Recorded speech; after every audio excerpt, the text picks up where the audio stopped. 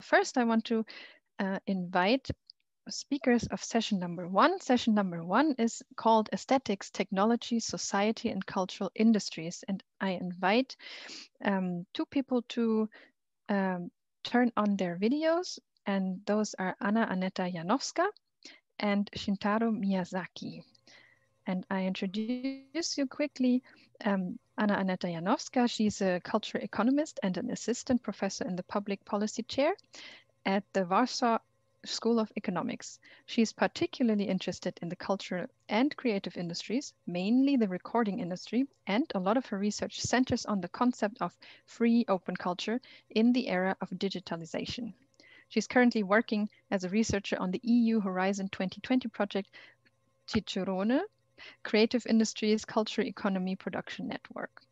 And then we have Shintaro Miyazaki, joined the Department of Musicology and Media Studies within the Faculty of Humanities and Social Sciences at Berlin, Humboldt University in October 2020, so very recent, as a junior professor in digital media and computation. He also works as a senior researcher at the Institute of Experimental Design and Media Cultures, part of the University of Applied Sciences and Arts in northwestern Switzerland. His research currently focuses on the critique of capitalist designs of media technologies.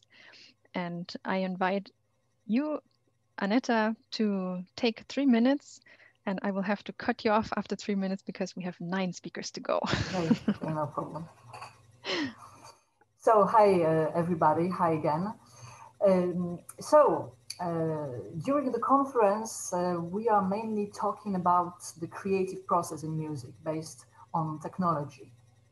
However, from my perspective, music is not only about creation, but also about the music consumption. And for that, we have to bring music on the market.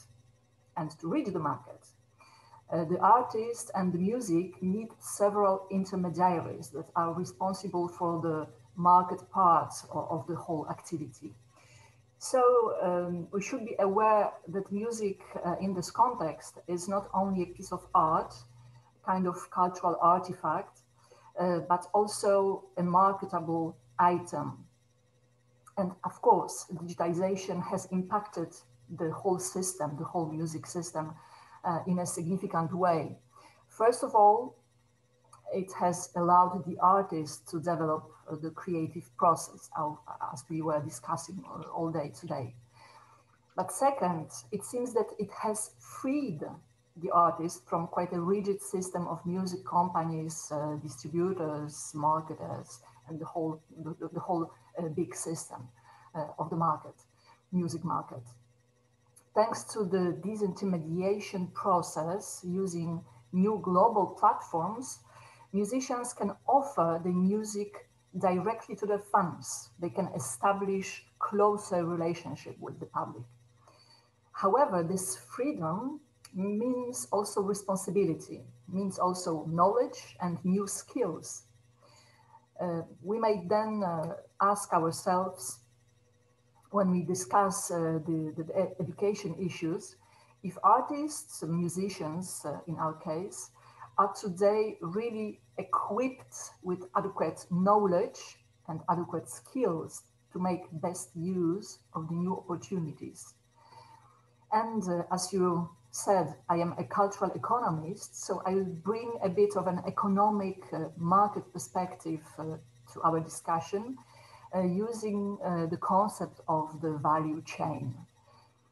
So I will try to answer the question, or maybe ask also, or develop a bit more, the question, what has changed for the musicians and what are the new challenges on the musical market? Thank you. So now I pass a hand over to Shintaro Miyazaki. You have 3 minutes time. Okay, so also hello from my side. I think I'm coming a little bit from another direction, but I think we can meet in the middle somehow. So my proposal is like, let us, I think, and that's maybe the same. So let us not only look at new media technology of sound production as means of aesthetic expression and sensation, but also at the manifold ways of music distribution. So this is something we have common, and as artistic and self-designed means of expression. So you design and you articulate not only your music, your instruments and your systems, but how it gets distributed and listened to. And I think there is still a lot to do in that direction compared to what we saw as in the realm of instrument making. So there is a lot of do it yourself and do it together movements. And this is also linked to very interesting pedagogical projects as Chicks on Speed, for example, showed. So this is in the making. So, and I would like to see something similar happening also for distribution and community building technologies. Because here we have not so many possibilities for artists to self-deterministically distribute their music in the way they want. For example, all these kind of systems are made by social media. So, and so the social media are like companies who also have their own economic agenda and so on. So we need also this kind of educators and connection with educators to think about that. Yeah. Thank you very much, Shintaro. This was session 1, short introduction, aesthetics, technology, society, and cultural industries. You also find in the chat a short summary about that and to choose. So I invite you now to turn off your video, Annette and Shintaro, and I invite to turn on video Olga Kozmanidze and Krzysztof Cybulski. I hope I pronounced that right. Yes, so these are our speakers for session number 2, Technology as Empowerment, the intersection between music, technology, and people. Olga Kozmanidze is a performer and sound artist. In 2016, she co-founded Sentir, which is a system engaging participatory performance and interactive sound. Sentir, please correct me if I need to pronounce this differently. Sentir won a... Sentir, thank you. Sentir won a special prize at the New Instruments for Music Therapy competition in 2019 and received funding from the German Federal Ministry of Education and Research. Olga also runs workshops for adults and children to express themselves through sound and movement.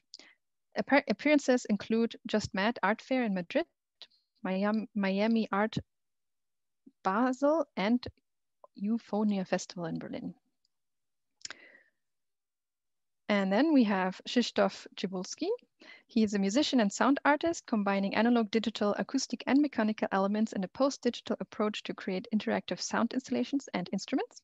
He also is a co-founder of the new media art collective Pan Generator in Warsaw. The Pan Generator project combines the digital with the physical world in its installations and has exhibited at festivals such as Art Electronica Festival, Athens Digital Arts Festival, WRO Media Art Biennale, and the Warsaw Autumn Festival. And I pass now on to Olga for your 3 minutes introduction. Thank you very much, Frederic. Hello, everyone. I would like to share my screen and to show you a couple of my slides in order to support my absent presence.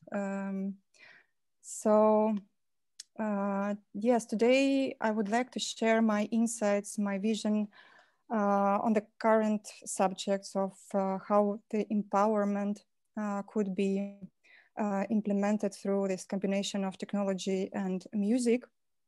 And then I was reflecting on my experience, what I realized that the common thread there is, you know, when I engaged into the project having this intersection, I'm looking for a particular shift in perception. So something that was also mentioned today before, something that would open totally new horizon. And as a result of this process, I'm motivated to search for not like kind of, you know, superpower or something like that, but more something something familiar and maybe a bit forgotten, something that is already available and always there, even though we might not be always in touch with it. I mean, our senses and the variety of experiences that we might have just within our bodies and its mechanisms, such as movement or vocalizing and so on. So today I will show how this kind of empowerment works, give an example of two projects. First one is Sintire. This is a system allowing to transform human interaction into sound. So all movements between two persons, as well as touch events, being immediately translated into sound. And another one is my solo project, Self-Reversing, which is also a practice in singing backwards. And I would like to, in both cases, highlight how I think the empowerment works in this intersection between music, technology, and people. And reflecting on the current situation with all the restrictions that we have, and basically, you know, none of these projects can be realized or presented or experienced as they were conceived, I would like to draw attention to the intersection, not only all the things that were just mentioned, but also inviting nature, in particular plants, to become collaborators, co-authors, and so on. Because I really think it's vitally important, especially now, to reconnect to this environment, which is kind of a bit missing, or not a bit, or fully. And I think it's a really it's a really safe environment also for getting together, to sharing experiences for listening music, for example. Wonderful. Thank you. I hand over to Krzysztof. Yes, thank you. So as Frederica mentioned, I'm wait a moment. Do you hear me already? Okay. Yes. So as Frederica mentioned, I'm kind of dividing my professional practice in two legs, let's call it. So one is Punk Generator or Punk Generator, which is a new media art group I'm a co-founder of, and we work together for more than 10 years now, and we are focused on, let's call it like general purpose new media interactive installations, but sound is a vital element of a large number of these installations we are making, and we are rather focused on providing interesting engaging experiences to, let's call it, a general public. So we make it as accessible as possible, and we also try to dive into the area of making controllers or instruments specifically for musicians, but this is yet to come, as there is not much of it happening in Punk Generator workshop. But also I'm making some stuff myself. I'm a musician, mostly jazz musician, so improvisation is an important thing for me.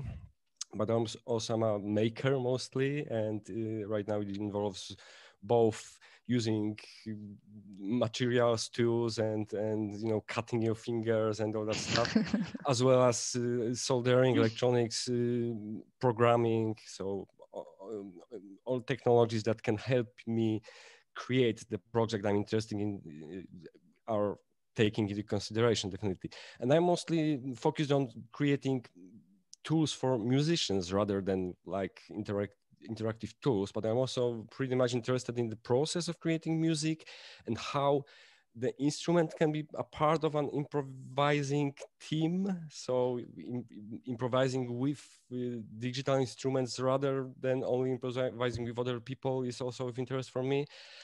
And also I have some experience with teaching on different levels, both like grown-up students and children as well.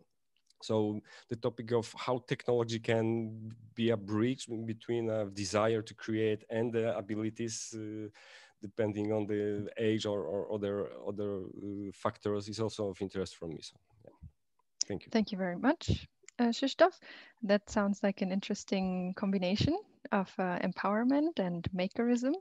And yeah, this was the the introduction to session number 2, Technology as Empowerment, the intersection between music, technology, and people. You find information in the chat. Clara, maybe you post it again. And then I invite you to turn off the video, Krzysztof and Olga. Thank you very much. And I invite Norbert Schnell and Pierre Chodlowski to open their cameras. Very good, that's working very well. So Norbert Schnell is a professor of music design in the Faculty of Digital Media at Furtwangen University. Prior to this, he was researcher in interactive digital audio processing and interaction design at IRCAM in Paris. He chaired the 6th International Conference on New Interfaces for Musical Expression and co-founded the Web Audio Conference. His current work focuses on collective interactions based on mobile and web technologies in the context of art and music, collaborative digital media, and pedagogy. And then we have Pierre Chodlowski. I hope I pronounced your name correctly. He is a composer, performer, and multimedia artist, as well as being artistic director of the Musica Electronica Nova Festival, produced by the Philharmonic in Wrocław.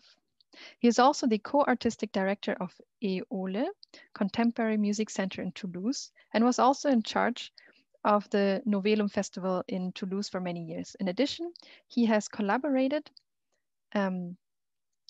with artists and ensembles internationally and has had work commissioned by the IRCAM, Grame, the Academy of Arts in Berlin, and others. So I hand over to Norbert for a 3-minute introduction. Yeah, hello, great to be here. I would like to share my screen. I prepared some slides for this. Oops, where I am, here I am.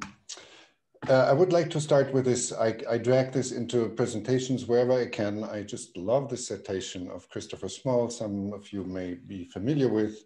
I will read it to you. The act of musicking, as Christopher Small defines this in his book, Musicking, the Meanings of Performing and Listening. The act of musicking establishes in the place where it is happening a set of relationships, and it's in those relationships that the meaning of the act lies. They are to be found between people who are taking part in whatever capacity in the performance, and they stand for, as a metaphor for ideal relationships between person and person, between individual and society, and so on. So music making is a big metaphor of who we are and who we want to be. I would summarize this. And let me provocate a little bit by looking into some common music practices as I see them around me. So this is one I really love because it's this beautiful metaphor of playing together, of plurality, a polyphony, diversity, and you know, it's just people being together, interacting with each other. Now there is some issues to this because you know, the bad news is, if you didn't know, this is all fake. It's all scripted, right? All these wonderful interactions of different voices, of different timbres, and all this diversity is totally scripted. You know, there is interaction just according to the script. And the other is that we often put this guy there, and often it's a guy, who kind of reminds us that as soon as we are more than two, we need a leader, which is part of this cultural thing there. Let's look into another musical practice that is quite common. You know, rock musicians playing on stage. I will insult people now. Don't, I'm really sorry, but this is how I feel when I'm in such concerts. It's really how I feel. So don't, you know, I don't want to compare musicians to mass murders, but in such concerts, the point I want to make is that clapping with the Radetzky March or being in a rock concert doing is something that is really uncomfortable for me. Here another practice that I like very much, which is a great musical practice, super expert musicians playing together on stage, which reminds me, you know, this could be a metaphor for they are superheroes, these musicians, like they have superpowers. They spend all their lives practicing their instruments. getting to the point where they have actually superpowers. So just, you know, the question I ask myself is how all this actually relates to my life, to our life, to my idea how my life should be. You know, of course, I dream of harmony, of being in harmony with other voices. I dream to be a superhero, but my life looks more like this. You know, it's a chaotic meeting with other people, relating myself more or less profoundly to other people in their plurality. It's more kind of something like this, or, you know, in the best case, it looks like this. So these are the questions I want to discuss. What are the music practices that actually correspond to our lives? Do I have another 30 seconds?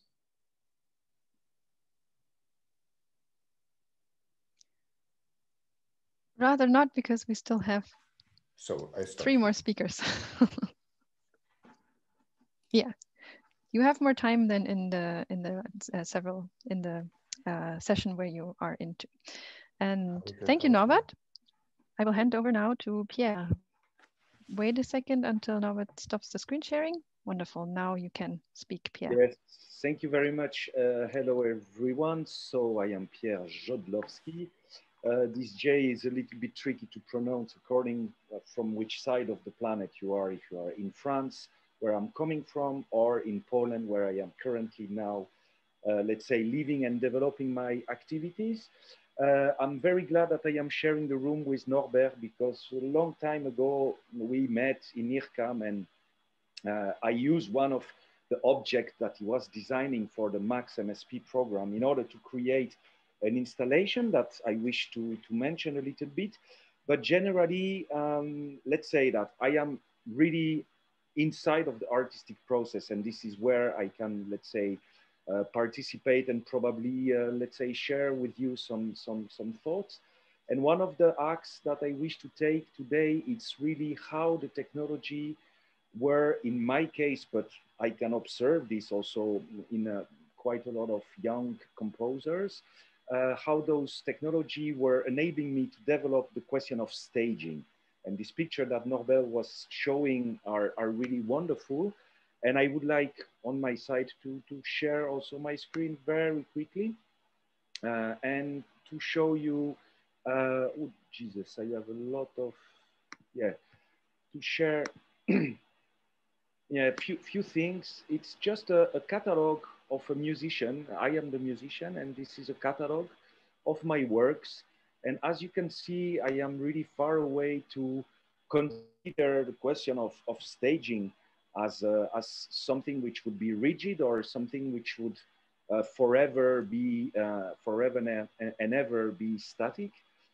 So this is, yeah, what I want to talk about, how the visions that came to me when I'm starting a process of composition are able to be realized and made towards the technology and those processes that I can achieve with computers and sensors and light and using video and combining all of this through my artistical vision.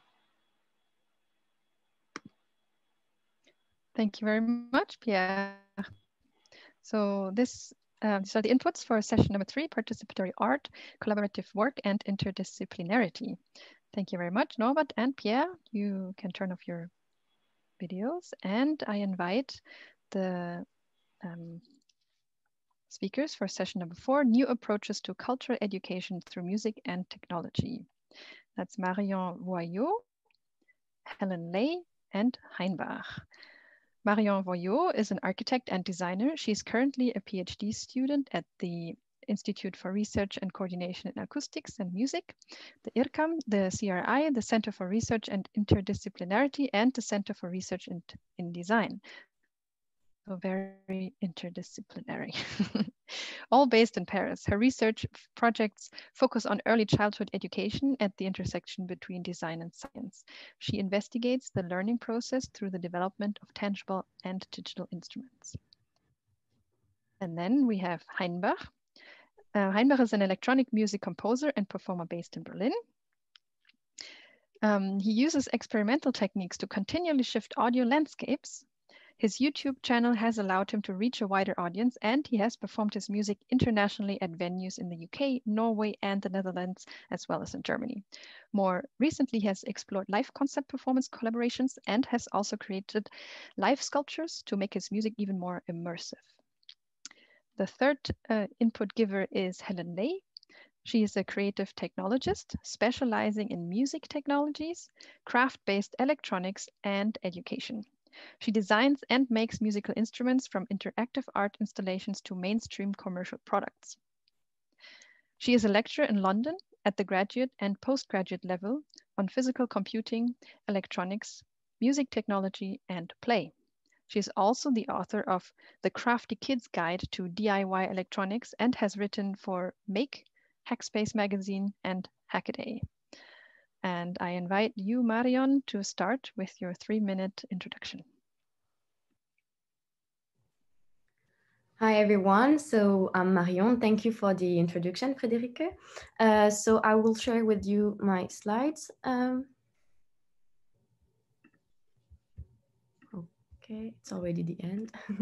So what I'm doing for my PhD is actually exploring embodied learning for early childhood education. And for that, I am supervised by Frédéric Bévilacqua, Joël Chevrier, and Gillian Grave. And what I want to introduce here is that actually today young children are evolving and they're growing up in a digital culture, and but sometimes the digital tools are not adapted to young child's development. So the question I'm asking now is how to create digital instruments promoting embodied learning. So for that, for example, I have created with the IRCAM team and especially Norbert, who is here also, the scenario of the interactive stories. And we developed together an app called Como Education for collaborative motion in education. And actually we are equipped young children with smartphones, but the smartphone are blocked with a black screen, and they can interact in motion. And we actually record some gesture and sound before the story, and then we play the story with the children. So what I wanted to share with you today, maybe it's how we can actually tell some stories in motion using smartphone, and also some inputs. It's that we should maybe encourage more interdisciplinary collaborations, promote screenless and playful interaction with young children, support learning in motion, and create immersive and sound environments to promote actually an embodied experience for young children. So that's it. Thank you. Thank you, Marion. And then I pass over to Helen. Let's unmute myself. Let's start there. How about that?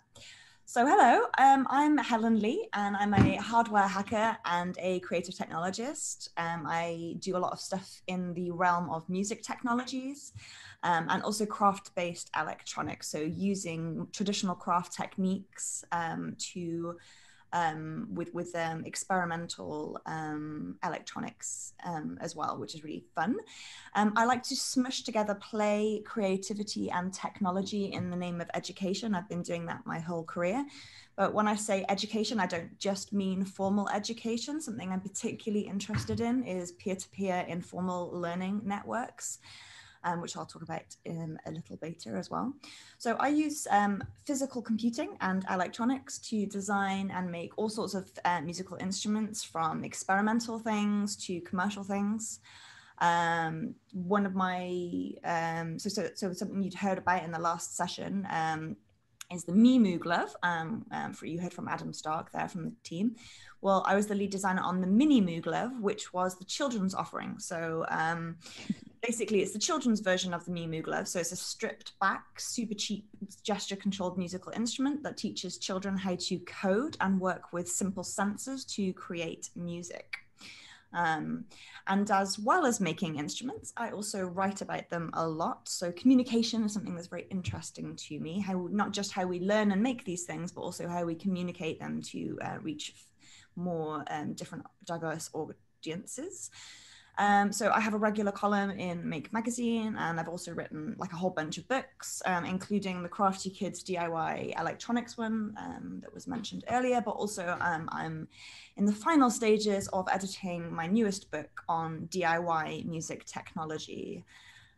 So in my part of the session, I'd like to take a look at both the DIY and hacker cultures and how that influences music technologies.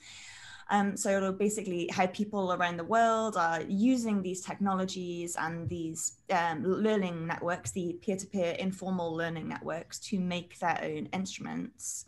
I'm particularly interested in the enormously increasing accessibility of these new technologies.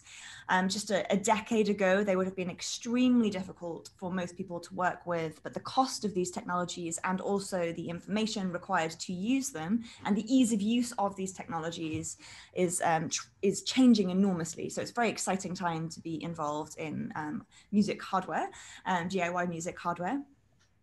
And I'm also wanting to share some of my favorite technologies that anyone can use with no code, no experience at all, to get started making your own instruments, from classroom friendly technologies to like home studio tinkering.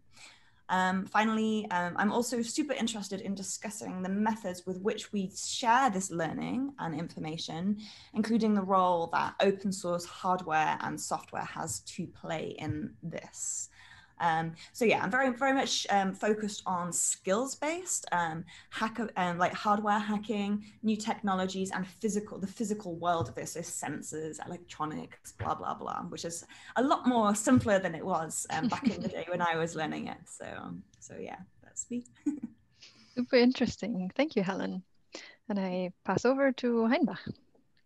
Hi, and I've got a big problem because I want to be in all of these rooms. I find everything horribly, terribly exciting. And I really hope, I think there's a hangout later on after everybody talked in their own rooms. Yes, I really hope that people stay around and yeah, we can talk more and do even more like a crossing of things. Because I honestly, because my French speaking days were like third to fourth grade, so I had to Google what actually this chat group means, the group that I'm in now. But I find myself pretty well placed because I am a composer. I've worked interdisciplinary. I've done sound art, and I have become something. Yeah, I've become a YouTuber in the past few years. I get emails that even call me an influencer, which I resent, but I have to accept. And during the pandemic, I basically became now a software developer, and I put out 3 plugins and an app, and all of these have been luckily tremendously successful. So the whole terrible thing that happened and is choking the arts, yeah, I was able to cancel that by becoming a software developer. So I'm personally very interested in experimental music techniques. And that's one of the reasons why I started my YouTube channel, to explore these and share these. And now I've started to apply everything that I've learned into instrument building. And I build instruments that are inspired by what Karl-Heinz Stockhausen did in the 50s and took them to something I feel is new and modern. And I was inspired by tape looping because it enabled me to break free on what the music software that is available now usually dictates you, which is oftentimes, unless you go to Max and MSP and all that stuff, but in general, you make music in little Lego blocks and you build your sounds in all these colorful little things, but that's not how I experience music. So tape loops enabled me to be free from that. So the app that I the app that I designed together with Brambos, and that made looping free again, and it doesn't work to the Lego blocks of music production. So that's basically something that I'm interested in, to get creative tools in the hands of musicians and rediscover the past of experimental and avant-garde music techniques. And I'm looking forward to chatting about that. Wonderful. Thank you very much to Marion, Helen, and Heinbach for session number 4, New Approaches to Cultural Education Through Music and Technology.